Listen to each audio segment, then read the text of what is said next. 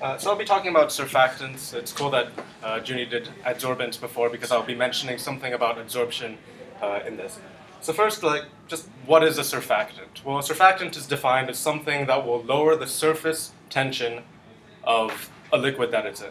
This can be modeled in the Gibbs isotherm equation for this. Just giving some background, don't actually, not particularly important, but basically what it is a differential function which relates the surface tension of just a liquid or a solution with an arbitrary coefficient. You don't need to know what it is. It's the surface excess, if you really want to know, and the derivative of the chemical potentials of basically what the surfactant is in solution.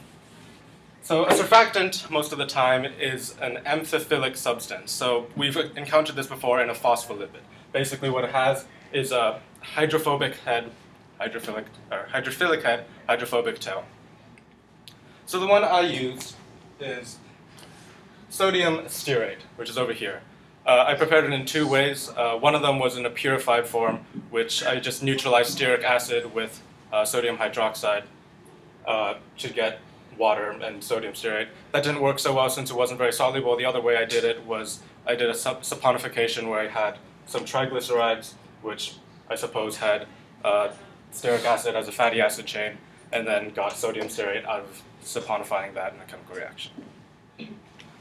So when in water, or just in solution in general, surfactants, it's kind of cut off, surfactants will form these things called micelles. So what a micelle is an aggregation of these amphiphilic substances into a hydrophilic head on the outside and the hydrophobic tail on the inside, therefore segregating the aqueous solution, which would be water, with something on the inside, which can be anything, which is oil. This is how soaps work.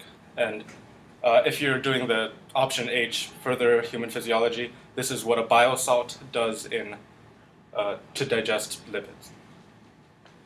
So another thing that can happen with surfactants, and indeed this is how they change surface tension, is surfactants will actually adsorb onto a gas layer in the liquid-gas interface.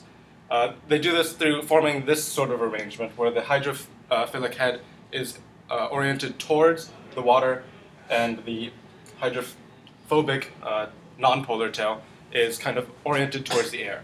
So if you can see kind of in the arrangement, if you see this is water, and this would be, for example, sodium stearate, which is the one I used, the water molecules are actually segregated kind of because these things are in the way, because these hydrophilic heads are in the way. So if you know surface tension, it's caused by cohesive forces between water molecules. In this sort of arrangement, there are no cohesive forces within the water molecules, so the surface tension is actually decreased. So for my bio, the first one, I did this. I made a surfactant, sodium stearate, put it in water, and see how this would affect the growth or the population decrease of duckweed, which is an aquatic plant, over a period of about a week. So not too surprisingly, with high surfactant concentrations, basically no duckweed were left after a couple of days.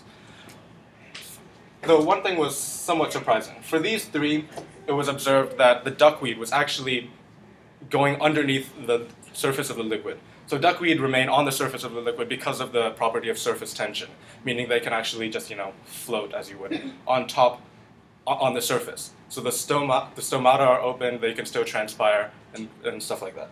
So for these three, the actual surface of the duckweed were underneath the water, they were submerged, so it's pretty obvious to see that they would just die off. However, for these two trials, the surface of the duckweed was still above the water, meaning they could still transpire. However, the presence of surfactants still actually led them to show an increased rate of population decrease, meaning more and more duckweed were dying off.